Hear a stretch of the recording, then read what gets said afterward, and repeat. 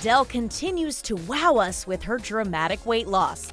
The singer was spotted in Los Angeles looking fitter than ever in all-black athletic gear, including a Nike bucket hat. Fans first took notice that Adele was shedding pounds when she shared a pic of herself at Drake's birthday party back in October.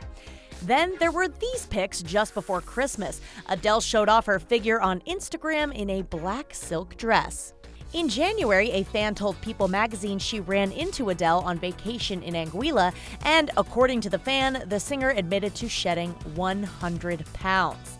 She's stunned yet again with her appearance at Jay-Z and Beyoncé's Oscars after-party with a snatched waist as she rocked a sequin leopard print dress. I've never really thought about it at all. It only comes to my attention if I was to read something about it. I think everyone else makes a bigger deal out of it, but that's kind of their job, really. Does it bother you? No, no. In 2012, Adele spoke with Anderson Cooper about how she felt about the pressure to lose weight. I've never seen magazine covers and seen music videos and been like, I need to look like that if I want to be a success. But it was this moment that sticks out most.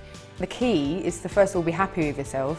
She echoed this on her 31st birthday, captioning these photos, "I've changed drastically in the last couple years, and I'm still changing, and that's okay."